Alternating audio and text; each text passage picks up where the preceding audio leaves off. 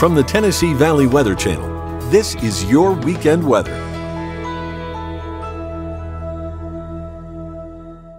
It's been a little bit rainy over the past several days. I think we're going to keep that rain over the next 24 hours, but we start to dry out as we head into the next work week. It looks like we're also cooling down after that, but behind it, we start to get back into those more spring-like temperatures with those 80s returning by the end of the week. As for today, here's what I'm talking about. That rain lasting through this afternoon, probably into the early hours of this evening. Temperatures only hovering in the lower to mid 70s. We're staying suppressed due to that widespread cloud cover and that widespread rain across the Tennessee Valley already underway as we head through the morning. Here's what I'm talking about on the Futurecast next 24 hours. Through the morning, southern middle Tennessee, northwestern Alabama, widespread rain, a few rumbles of thunder here and there. That pushes east with time.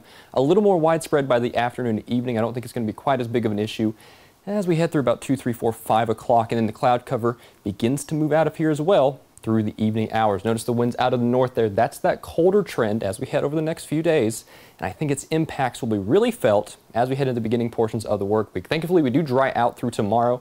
Really nice day as we head into the beginning portions of the work week and the end of the weekend. Check out these widespread mid-50s across the area as we're heading into church for our Sunday, and I think we keep that as we head through Sunday. We'll only be getting up into the 60s and 70s for highs as compared to the 80s, even 90s that we've seen over the past several days. As we head into the beginning of the work week, here's what I'm talking about. A few scattered showers possible there, but I really don't think it's going to be nearly as impactful as what we've seen over the past several days and indeed past several weeks with this more active pattern. But as we head through the middle portions of the work week, we get this high pressure system off to our north, and that helps us warm up just a little bit. That gets us back into this more spring-like pattern as we head into the middle and end portions of May here. Now, over the next few days here and into the middle portions of May, we kind of start swinging back into the average range here in terms of temperatures as a whole. Off to the north, well above average, off to the south, a little bit below average. That's a sign of the times. That's a sign of this pattern that's keeping us kind of in this unsettled pattern over the next several days. But here's the temperature trend. You can see what I'm talking about. There's that temporary cool down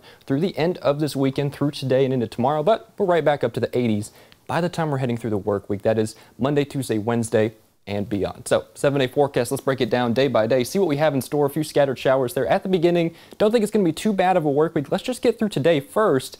And I think most of the unsettled weather is past and a little bit cooler as we head into Monday and beyond.